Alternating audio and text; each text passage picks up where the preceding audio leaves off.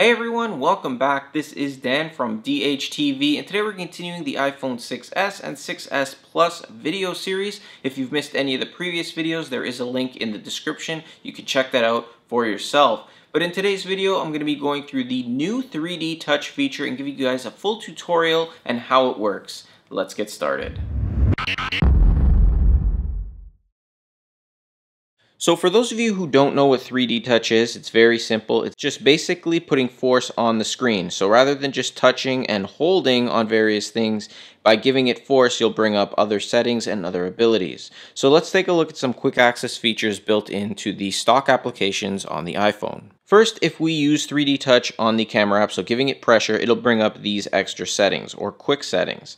And you can see take a selfie, record a video, slow-mo, or take a photo. And if you select any of them, it'll just go ahead and open it up in the application. Now, many of the stock apps have these abilities, some don't. And as developers build more apps that use this, you'll find that it's available more frequently. So again, let's just take a look at the clock app. You can create an alarm. You can go to your calendars app and add an event. And you can try this out with various different applications. Now, if it doesn't work, for example, the health app, if you press and it doesn't do anything, you're going to feel a vibration through the device, and that's basically all that's going to happen. You can still delete applications the same way, you just don't give it pressure. Just hold your finger on there, and you'll see they'll start shaking, and you can delete the ones that are available to delete. So those are the quick access features. Now let's take a look at some of the features built into the applications themselves. So let's open up the phone app here. And you can see I'm in the recent tab and I have one caller here. Now to take a quick peek at what you can do here, you can just use 3D Touch on the contact. You'll be able to see their name, call them, or message them. Or if you have other features that are available, they may show up as well.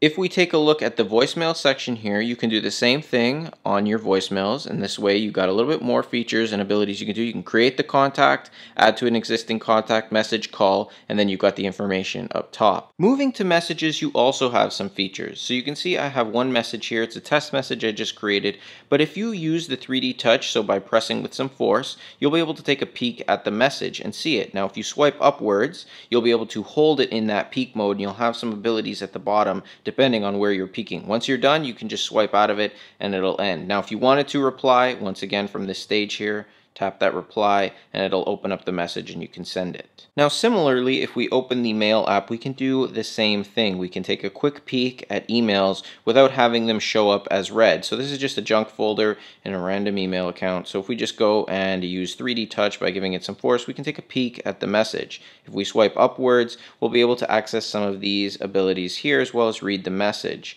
Now, this is going to save you a little bit of time, so you can take a quick peek at the email, and if you don't need it or don't need to urgently reply to it now, you can just swipe downwards and it still shows up as not read. The peek ability also works in the Photos app. You can just open it up. If you open up your photos and give it some force touch here, you can see the photo, get a quick peek of it, swipe upwards, and you'll have your settings.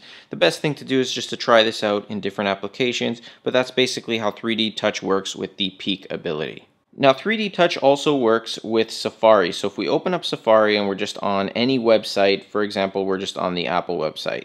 So let's say you wanted to click a link. Now this is a link right here. It says learn more. If you use 3D Touch on that link, you can get a quick look at the page you're about to go to. Again, you can swipe up, you can read a little snippet of the page, and then you can access some of the settings. So if you wanted to open it in a new tab, add it to your reading list, copy it, or if it's not what you thought it was going to be, just swipe downwards and you're back to where you started.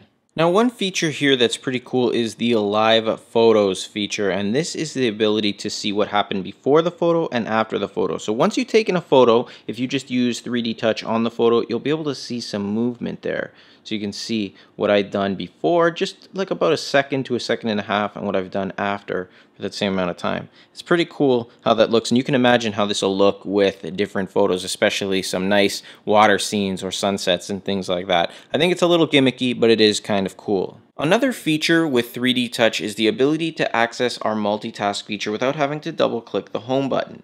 So what you would do is use 3D Touch on the left side and just drag to the right, and it'll open up your multitask feature. So that's pretty much how 3D Touch works. You're just giving a little bit of pressure to different applications, different areas to access quick features, different settings and different abilities. Now you could try this out for yourself in different applications and in different areas of the device to see if you can find some other features that I didn't mention here. If you'd like to post what you like to use 3D Touch for in the comment box down below, that would be great, and it would help other people find different features as well. So don't forget to subscribe to the channel, as I'll be posting more videos on the iPhone 6 and 6 Plus. If you have any questions, feel free to ask, and I'll see you guys in the next one.